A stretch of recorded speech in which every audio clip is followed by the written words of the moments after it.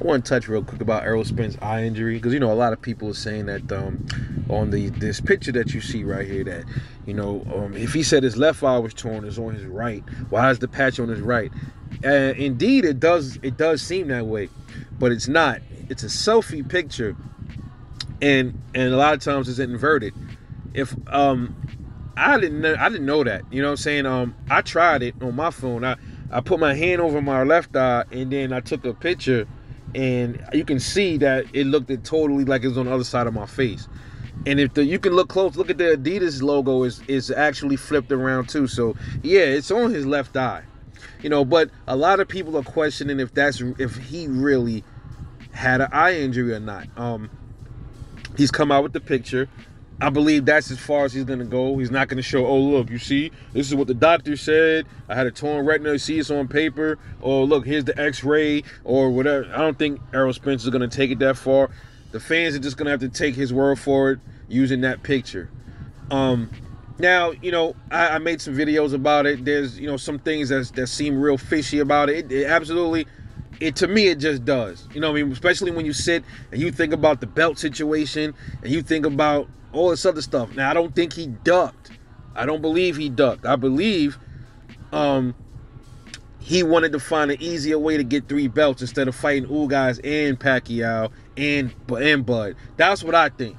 But other people don't think that. It's just how I feel like. And I still think he wants to fight Pacquiao, but he wants Pacquiao to get the belt so he can get the belt from Pacquiao while get the big bag, and then he don't have to fight Ugas. And then he can just maybe go into a fight with Bud or probably swing around Bud and go up to 154. I don't know. That's what I think. Other people think he's just plain straight ducking. I don't believe that because I said, okay, why would you duck if you already know how Pacquiao is? You know he's fast. You know he's strong. Why would you have to duck? Why would you even sign up for the fight? Why would you approach him, in the ring and come back over here, Pacquiao, talk to me? No, I don't think he actually ducked Manny Pacquiao. That's just how I feel. But you got other channels that are being straight disrespectful, and I will say it. As much slack, as much hell as I give Errol Spence, I will say it's very disrespectful for what this one channel was saying. The Thunderdome Boxing channel, man, is just a disgrace, disgusting channel. And I've made a video about that motherfucker a while back. I was listening to his panel yesterday, and they were talking about Errol Spence's eye injury, and they were pretty much saying, one guy up there was like, well, you know what? I want him to fight. Fuck that. Get in the ring, you little bitch. Get in the ring and fight with that torn retina. I want to see him fight with a torn retina. And then everybody like, why you want to see him fight? I don't care. Hope his shit get worse. I want him to fight with a torn retina. Why would you want somebody to fight with a torn retina so they can go blind, bro? That's the most evilest fucking thing that you could say about a motherfucking person, man. What did Errol do to you so bad that you want this man to get in the ring and blind his fucking eye?